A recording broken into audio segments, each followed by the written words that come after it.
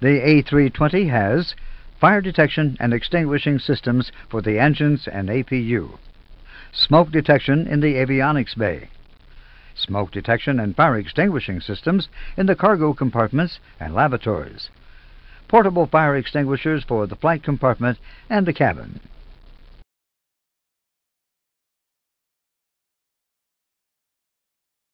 The engines and APU have individual fire detection systems. Each system consists of two identical detection loops, A and B, mounted in parallel, a fire detection unit, FDU.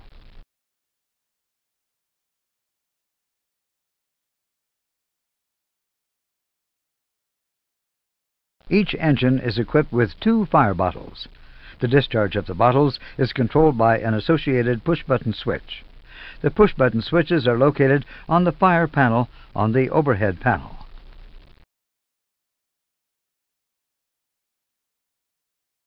For the APU, there is just one fire extinguisher bottle and only one discharge button. The guarded fire push-button switches provide fire indication and the means to isolate the corresponding system. The test buttons are used to test the respective fire detection and extinguishing system operation.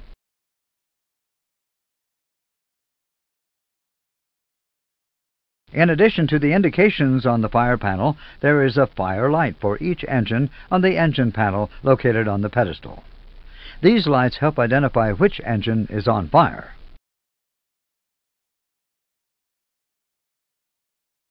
There is also a fire light for the APU and a guarded APU shutoff switch located on the external power panel.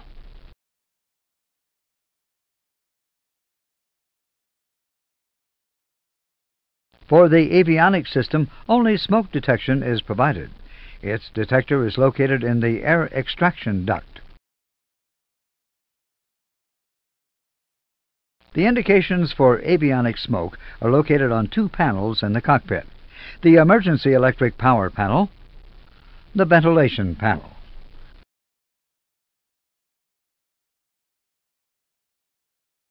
Lavatory smoke detection consists of one smoke detector in each lavatory, linked to the Smoke Detection Control Unit, SDCU.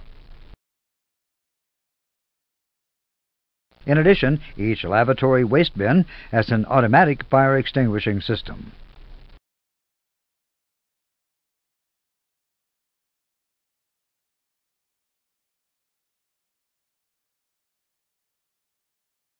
A total of 6 smoke detectors are installed in the cargo compartments.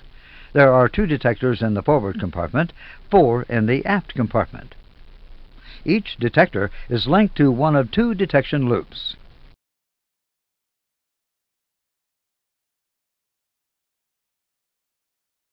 The SDCU, Smoke Detection Control Unit, acquires signals sent by the detectors and sends them to the FWC for display in the cockpit.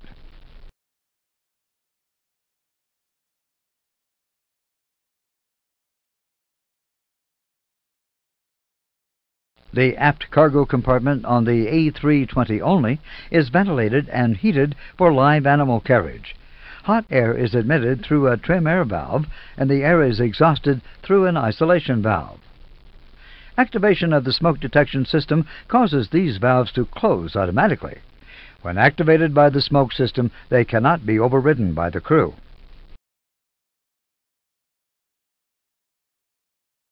On the overhead panel, there is a cargo smoke panel with the indications on cargo smoke. The system consists of the discharge nozzles and 2 fire bottles. The system is controlled through this panel.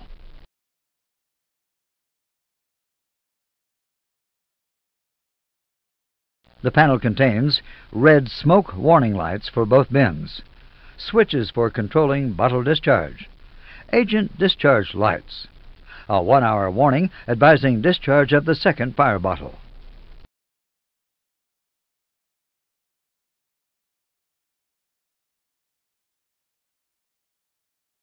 Two guarded discharge toggle switches control the bottles. Each switch position controls one squib, or discharge head, of each bottle.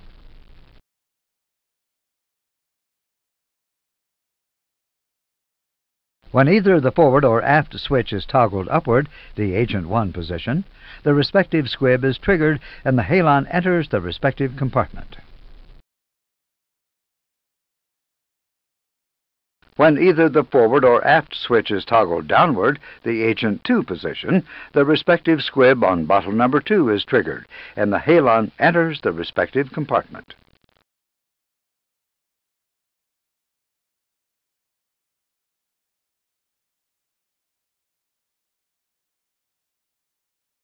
The cargo smoke panel on the overhead panel has red smoke indicator lights.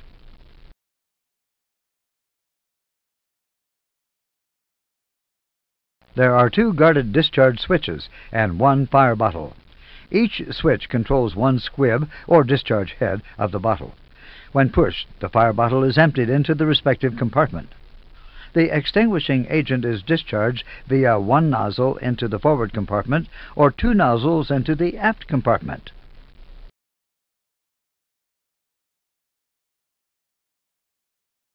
Finally, there are portable fire extinguishers in the cockpit and the cabin.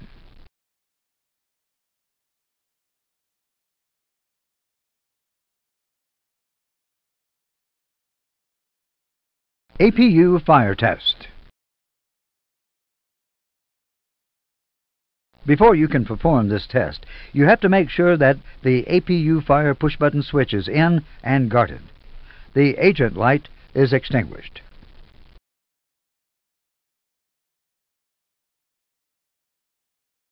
Perform the test. Push the APU fire test push button.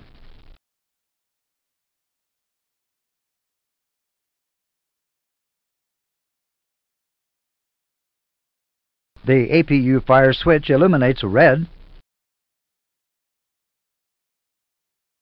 and the squib and discharge lights illuminate. If AC power is available, the master warning lights and an APU fire warning on the ECAM are illuminated, and the continuous repetitive chime, CRC, sounds.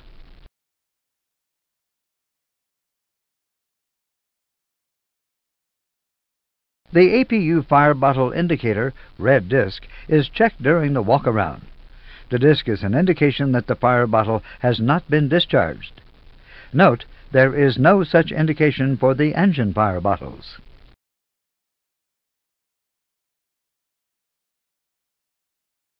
Now perform the fire test for Engine 1. Push the Engine 1 fire system push button.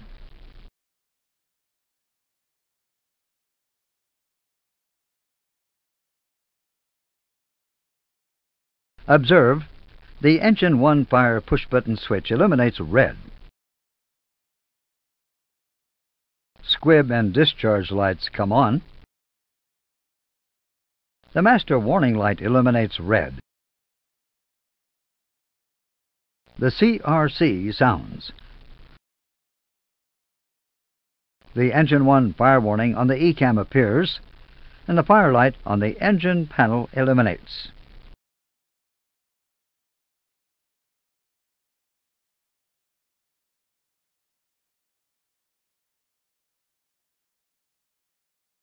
On the EWD, the message Engine 1 Fire with the associated procedure is displayed.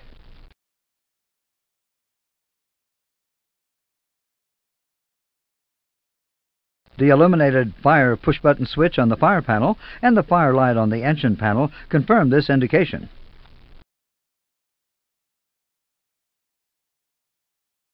The pilot flying maintains control of the aircraft and asks the pilot not flying to perform the ECAM actions.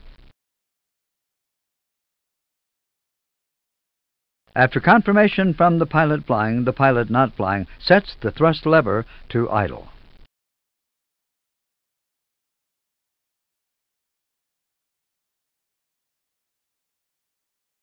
Engine 1 is spooling down, Engine 2 is accelerating to compensate for the thrust loss.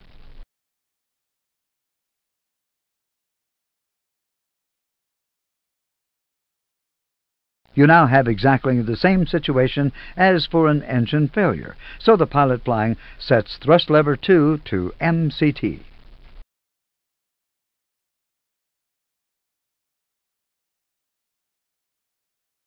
Continue ECAM action. Place engine 1 master lever to the off position.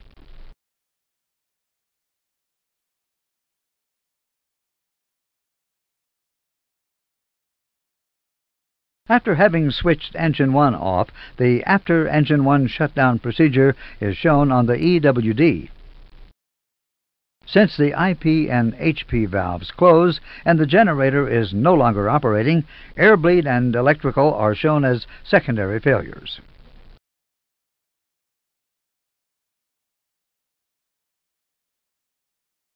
Once the engine is shut down, you can fight the fire. First, you must lift the guard on the engine 1 fire push button. This item is not shown on the ECAM procedure. Lift the engine 1 fire push button guard.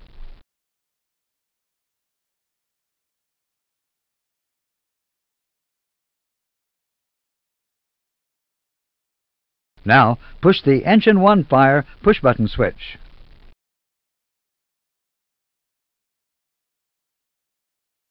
When released, the fire push button switch arms the squibs shown by the white indications and closes fuel, hydraulic, bleed, and pack valves of engine 1.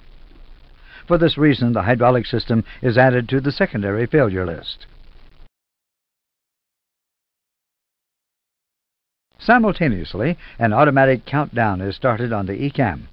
This is to allow the engine to further slow down in order to increase the effectiveness of the agent.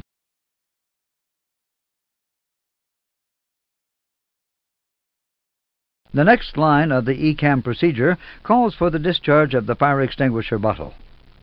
Go ahead and perform the ECAM action.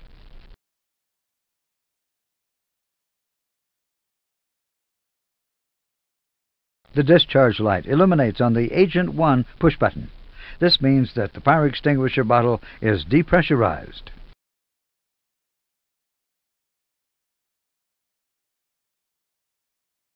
It's now time to inform ATC.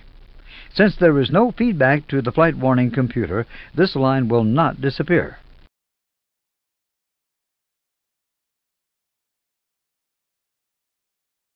All indications confirm that the fire is still burning. A second countdown now starts. This one is 30 seconds long in order to give the first agent enough response time. If at any time the fire stops, the engine 1 fire message will disappear.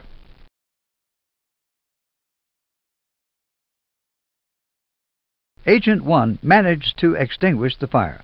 The countdown for Agent 2 has stopped.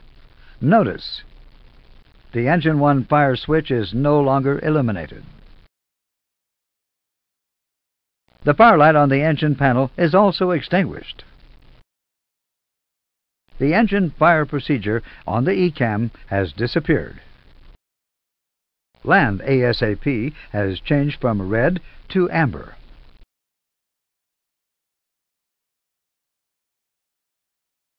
Since the next steps are part of different chapters, we will stop here and proceed with the next failure.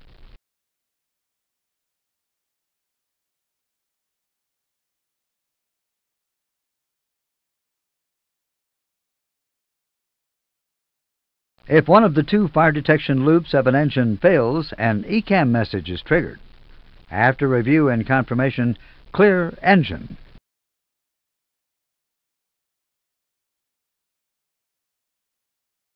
Because of the system redundancy, fire detection is still fully operational. Let's see what happens when you lose the second loop.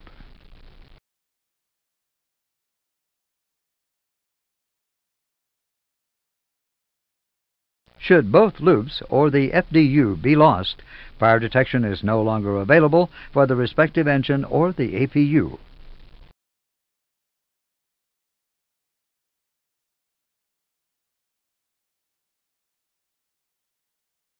Crew awareness and a close monitoring of the respective engine indications are now required. However, should both loops break within a 5-second period, a valid fire warning is triggered.